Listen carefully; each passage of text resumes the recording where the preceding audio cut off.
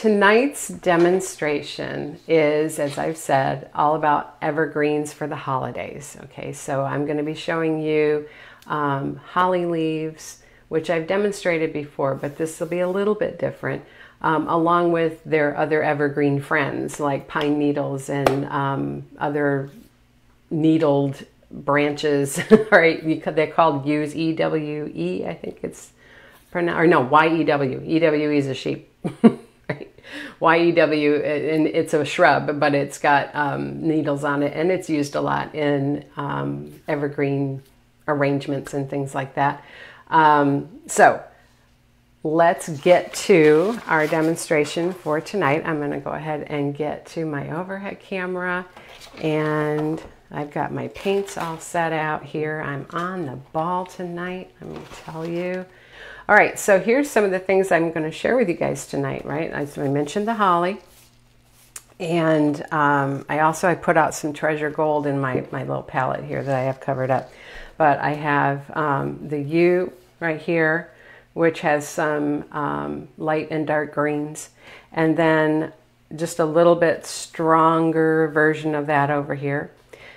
These two, to me, represented more of your traditional pine, like what a Christmas tree would be like. Okay, so pine boughs that are short needled. Okay, and this being your long needle pine. All right, and then these were they were called a false cypress, but I have seen these used a lot I had them in my front yard, even in my old house. They're really pretty yellowish green, long fingered branches that can be, I used to cut them and put them in my arrangements around my house for the winter. So that's what I'm going to be sharing with all of you. I'm going to be throwing in a few different colorways so you can see what that looks like as well. Maybe that will inspire you. So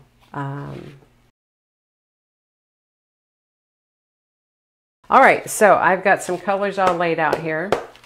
I have some apple red and wicker white. This is teal, sap green, citrus green, daffodil yellow, and then I have some treasure gold and a little floating medium right there. Okay, so I'm going to get my first brush, a 16 flat, damp, and let's set this over here so you can see strokes and loading. Okay, so the first thing I wanted to show you was the holly, but what I want to show you is just a little bit brighter green version of that. So I'm going to get my sap and citrus loaded, and you can use, I tried using my bright green, and I like that color for it as well. But my bottle of bright green is kind of thick, and I don't know that I didn't care for the way it stroked. So I'm going to show you just a little bit different way to get that same color if you don't have a bottle of bright green. Okay, so loading both sides of the brush, double loading the sap and citrus. Now I'm going to take my brush, flip it over. I'm going to come over here next to my teal, teal. And I'm going to work that into my citrus green, and that's going to give me a brighter version of that green. I'm going to grab just a little bit of daffodil yellow while I'm at it, bring it over here, and that's going to brighten that up to the color that I want. Okay, so that's teal, citrus, and daffodil yellow. Get some floating medium on my brush, work that in. There we go. Okay, so those are my two colors that I'm going to stroke my holly with. Now, when you're stroking holly leaves, I should say, the brush stroke, you can do it a couple of different ways and still be happy with the way it looks. All right, the standard one-stroke method for the holly leaf usually has you coming to points that go like this and then out to the tip on both sides. Okay, and you're swinging from tip to tip with the pressure and release of pressure. So I'm going to show you real quick what that looks like. So right here, I'm going to get that set and ready. I'm going to pressure push down out to the tip, come in, out to the tip, and I'm standing the chisel each time. And as I'm doing that, I'm bringing this front forward, and then we stand to the tip right there, okay? So the front edge of my petal, or of my stroke, excuse me, of my brush, was coming out to the point every time I release that. And I'm bringing it forward with a twist of my fingers as I'm bringing it around to the front of the leaf, okay? So as I'm stroking that, and that's can be fairly complicated for some of you beginners. So there's a little bit different way you can stroke that leaf and still have a stroke you're happy with, okay? And so I'm going to get just side load just a little bit of white on this. And we're going to do it just a slightly different. Instead of having to keep that up and down movement, we're going to come here and we're going to push down and we're going to wiggle and in, wiggle and in, wiggle and in, and stand up. Now I ran out of my colors here, so let me get more. And we'll restroke this. So wiggle. So you're going wiggle, wiggle, wiggle, and stand up. Okay?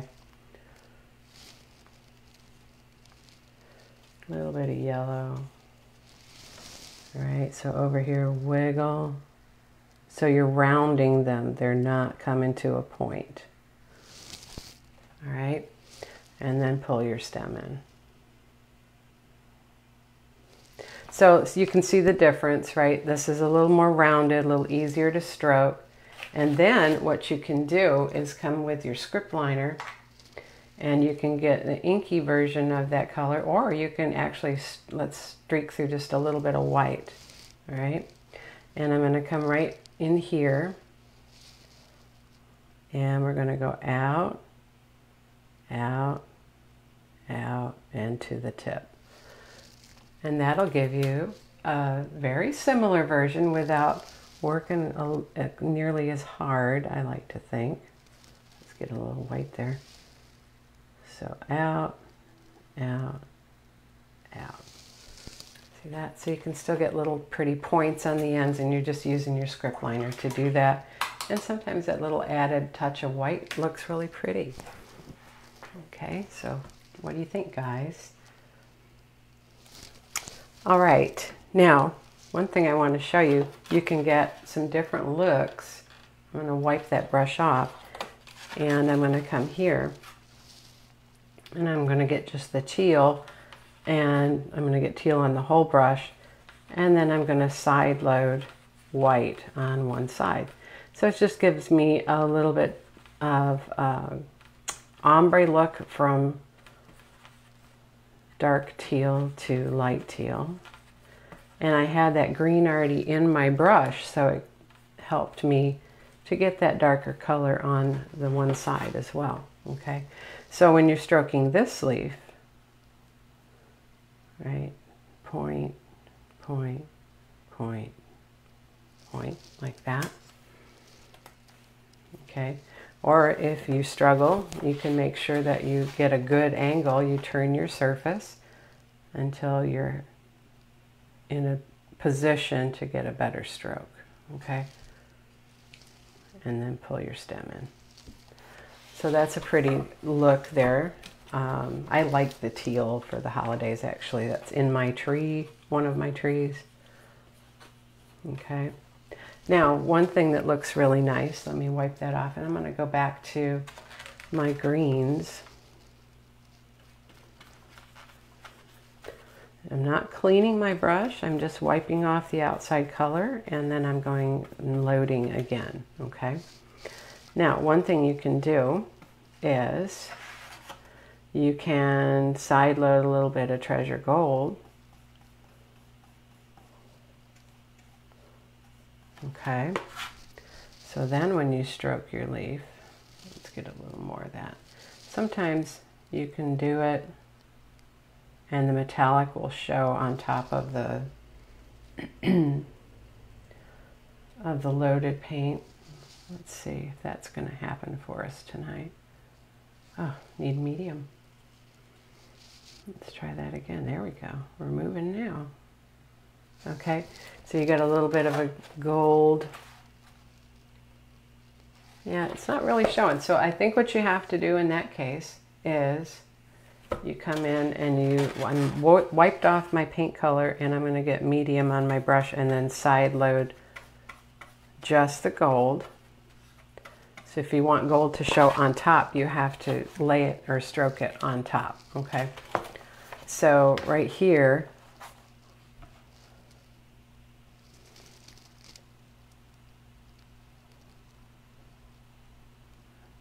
then if I overstroke what I've already done, right, then that gold is showing. So, nice way to add some gold into your strokes.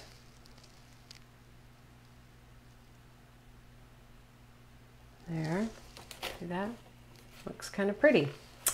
Okay, so that's your standard holly leaf. And then the other thing I like to do was throw in some color like I did with the teal. You can do it with the red because we have the red holly leaves, or excuse me, red holly berries, so it's kind of nice to throw in a little bit of red with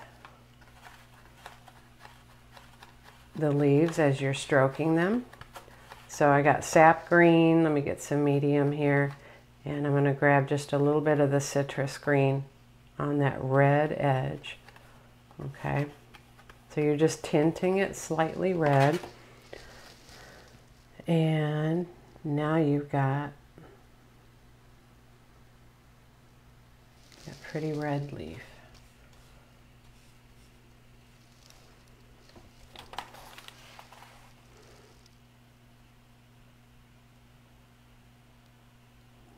See that? So that looks really pretty.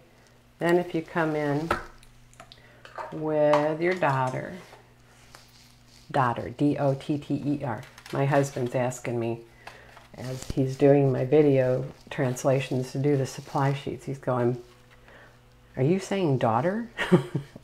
No, dodder, D-O-T-T-E-R. Okay, so this is a sponge-tipped 1/4 inch round dodder, okay?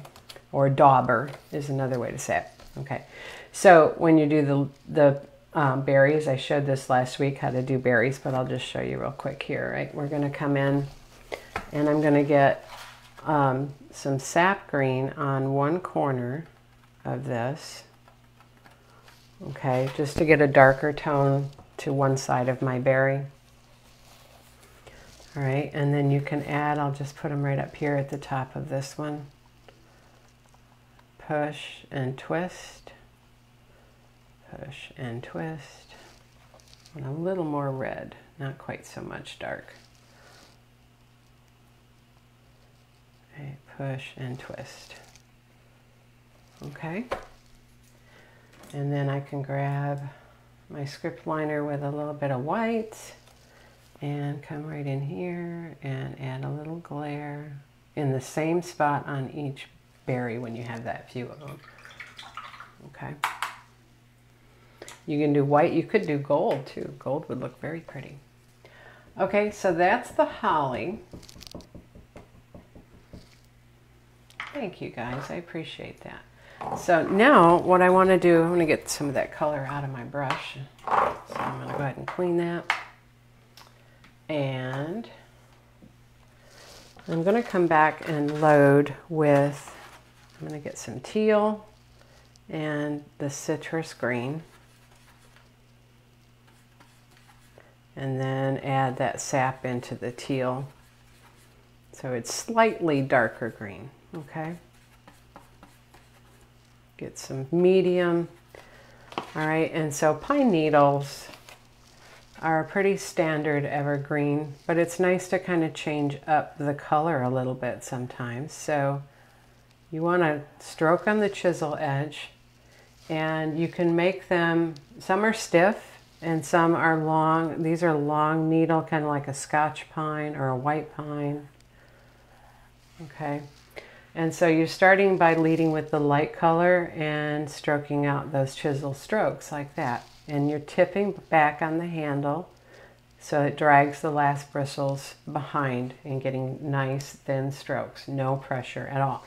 All right, now you can reverse the brush, and we're going to still start from that same position, and we're dragging the light green color behind. And this is going to help to give your pine needles a little more depth and stroke. Okay, there we go. Now come back, and I'm going to go side load a little bit of white on my light green edge. And we're going to pop just a few little highlights in there with that white. There we go. Okay, so now I've got some depth in there. Finish this off with just maybe one or two more of those strokes, and see how that looks like it's rounded and it's not flat. Okay. Then you can come right from here, and you can do this with brown or green. I'm just going to grab it like that. And then you would attach it to whatever branch it was coming off of. Okay? So that's another option. Now, short needled, right, as I was demonstrating or showing you the pictures from my sample, okay, I want to come and get, now I've got this, but I want more white. I'm going to use the colors I have.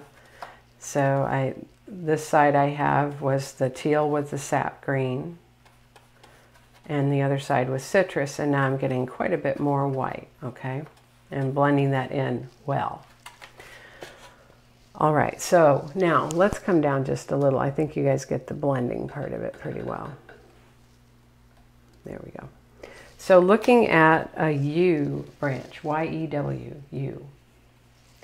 All right, you're going to touch.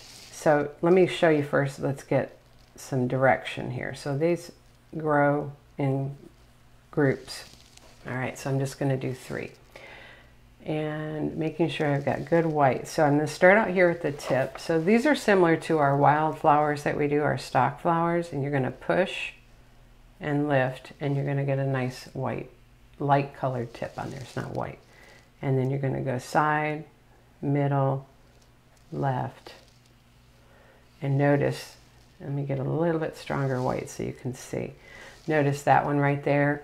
It's kind of at an angle here, okay? So they're not straight, and they're not like wheat going one side and then the other. You want to go side, middle, middle, left. All right, so you're staggering them, and they're at a bit of a slant as they're being layered, okay? But I'm still seeing that green, so I'm not tipping forward on my edge. I'm straight up and down with my chisel edge and my brush touching, and then leaning the bristles towards the direction that I'm stroking in, right? By leaning and applying pressure, maybe you can see it here. I'm touching here, right there, and then I'm leaning the bristles with pressure, and then lift, all right? And that's what gives me that little, it's like a daisy stroke, daisy petal. Okay, so 1, 2, 3. Just don't make them all the same height. That's, you know, as you're stroking these left, middle, right. Okay. Overlap a little. There we go. All right. And then you have this one here. Now give that just a little bit of a curve as you're stroking that so it doesn't look stiff. And then each of these other strokes, you're going to give a little bit of a curve to the stroke also. Can you see that? It's curved. You're still coming to the stem, but the stem is curved, so it's easy enough to do and see. Right in there, there, and there. All right. So that's a U branch. Now they're not white tipped, but for a holiday look, if you add that white to it, it's going to make them look kind of frosted, and they will stand out a lot more than just 2 colors of green. All right, 2 colors of green is perfectly fine, right? The stroke looks like this.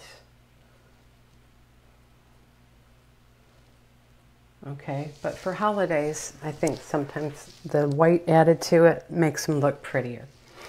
Okay, so now let's take this in a little bit different direction. and look at what I would consider to be more of a standard Christmas tree bough or branch, okay? So this would be a singular sort of piece that follows a stem like that, so it's fairly straight. All right, and I'm going to just go with my 2 green colors for now, and I'm on the chisel edge, still working with the 16, okay? I'm on the chisel edge and I'm no pressure. I'm going to touch and pull back with no pressure. Touch and pull back. Can you see that stroke? All right, and they go left and right, but they're straight, and so you're just touching and slightly pulling back, and it's giving you just a little bit of a pointed tip or rounded tip out here. And now I'm going to start to overlap them, and there's absolutely no pressure, so it's just touching that chisel edge down and pulling the brush towards the stem as you lift. So almost like a little flick, but it's not elongated, okay?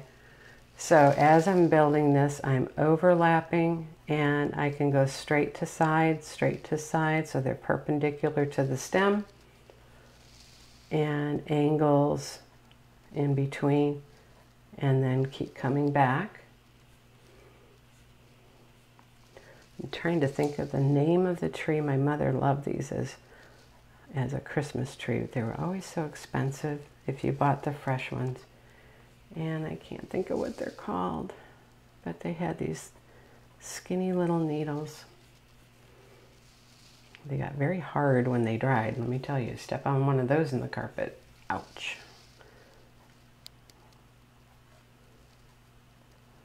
Okay, so can you see how that's layering and filling in? And it's very spaced out, so you see in between the branches, or the needles, I should say.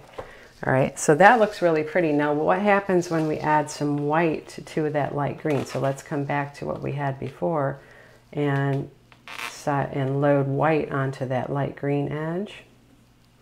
Give it more of a frosted look, and get just a touch of medium so it helps my brush. It's getting a little sticky. Okay, so here then we're going to do another stem like that. And we're going to come from here and do those same little touch and pull, leaving lots of gaps. Like a flocked Christmas tree branch, it does, doesn't it?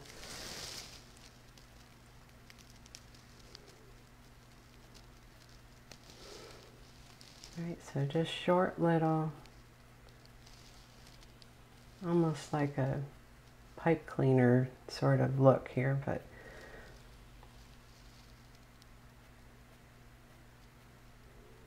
so they have to, those angles have to overlap each other. See that? So I have this one here. It still comes to the branch, but it overlaps all those three, and that will give you that more rounded look because it will look like they're going around the branch and not just laying on top of it. Okay, so there's that. Now, let's switch to a smaller brush. It is a very light touch, Miss Lucy. Thank you for that compliment. I appreciate it. If you work on just barely touching that chisel edge down and then pulling on the surface, sliding on the surface, I should say, you'll have success with it. Okay, so I'm going to switch now to a number 8 flat, and I'm going to work with my greens. So I'm going to get some sap on one side and some citrus on the other, and then occasionally I'm going to swipe through some white.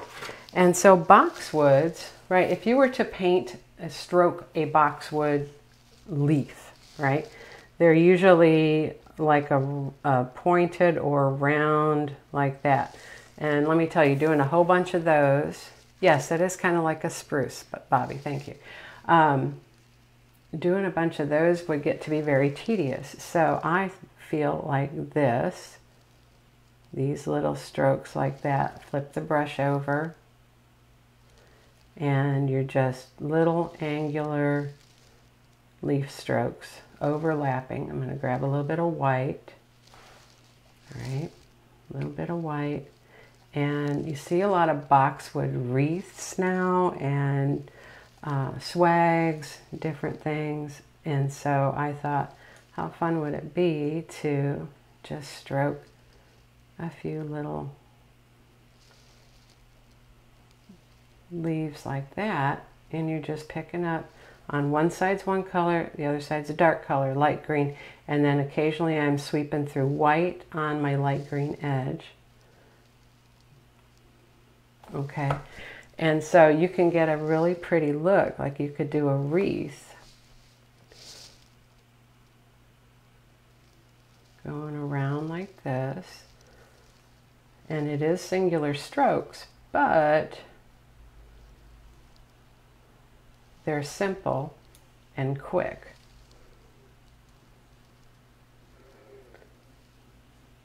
So just picking up different colors, and this will give that look of a boxwood wreath.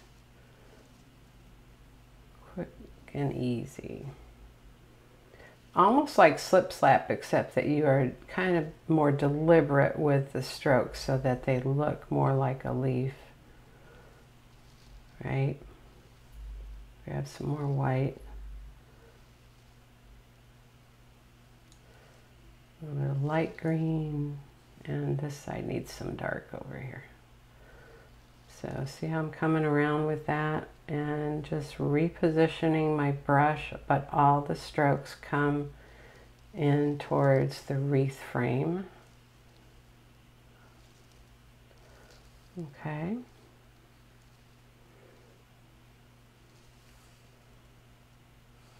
There we go. So just a real simple, pretty boxwood wreath. Then you can come and get, I got my script, grab my script liner. You could do a couple of things. You could come and get some inky gold. So I got treasure gold here. Right, and you could add a cute little string bow.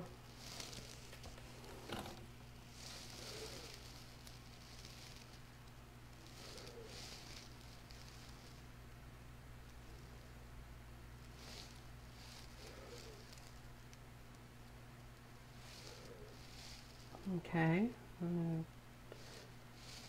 just simple little chisel or script liner strokes, right? Little liner. And if you streak through some white, once you get that in there, you can come along the tops of the curves like that and give it a little bit of a highlight. That'll help it show up. Then you can come, let me clean that off real quick. And you can come and get some red on the tip of the brush, and you can go around and dot little berries like this, or you could use, better yet, your Kiss Daughter. Where is it? My husband's gonna love me. It's a dotter. Oh, I can't find it. It was here. That's okay. Kiss Daughter, also a stylus will work, so you could use that too. But something with a little round tip.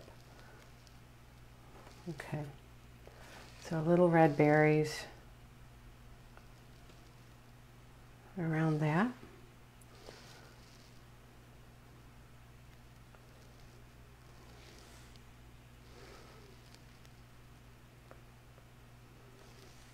Make a fun, quick and easy little wreath. This would look really cute on an ornament. Okay. All right, so let's get to the last thing, which was this, it's called a false juniper, I think, or false cypress, that's what it is. And so the first thing I want to do, I'm going to get my 6 flat again. All right, and I'm going to get medium. Let's bring this over here. Medium, whole bunch of medium, and a little bit of sap green.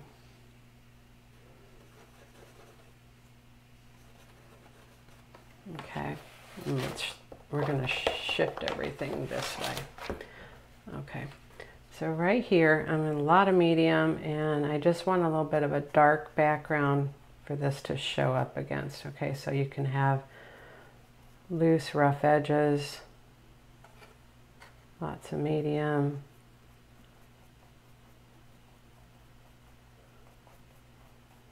Okay, so just a dark background for it to show.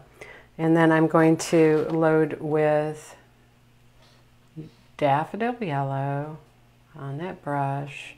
Come side load a little bit of the citrus green. So these are kind of a bright yellowish green color, and they have like a web of needles that come off of it. So I'm going to do it like this and like that, so little stems that you can work with. And then coming off of those, and you have little tiny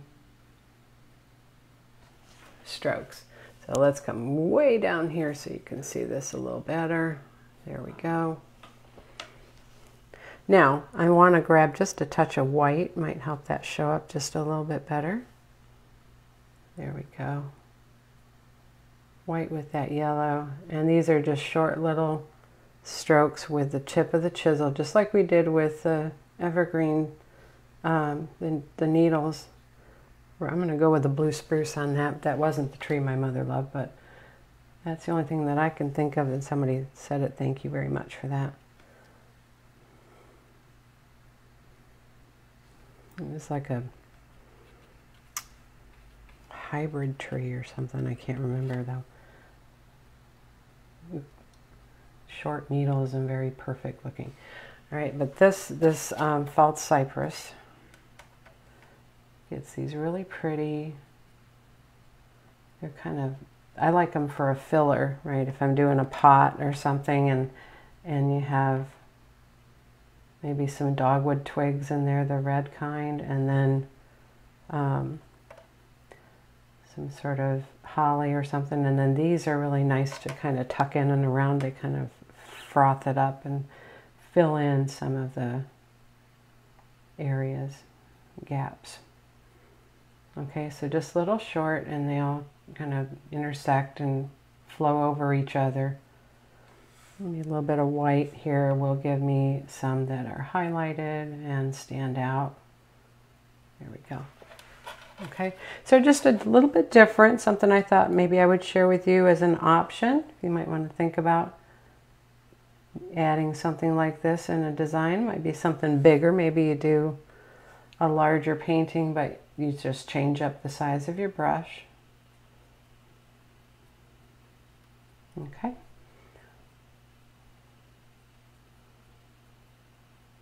There you go. So you get that little frothy green behind it, the dark green behind it just helps those lighter colored strokes show up a little better. When you're working with a small brush, it's easy to get muddy, so you don't want to necessarily have to keep stroking heavy paint on top of heavy paint, right? So this helps to have that darker background, and then you just add the light strokes on top. All right. Okay, so there you go. Now, one last thing I want to share with you. When you're doing something like that, and you want it to, I don't know, just take on a little bit bigger needle stroke. Let me load this with white. This is my 16 again. And I'm going to side stroke some sap green. And so Donna does this a lot with her her designs to fill in on her holiday designs. And so what you want to do, you don't want it necessarily a nice flat chisel edge, so you can come right into your plate here and kind of tap it off a little bit so you break it up. And you're going to touch here and pull and pull and pull. Right, so little flicks of, and you got flicks on the chisel, and you've got this whiter white tip on these. So slightly at an angle, we'll get that that white tip. I'm going to come back and add this in here. Okay, so can you see how that looks a little more bulkier and frosted or flocked? Okay, so it's a little bit of an angle as you're pulling it down. All right, so just another option.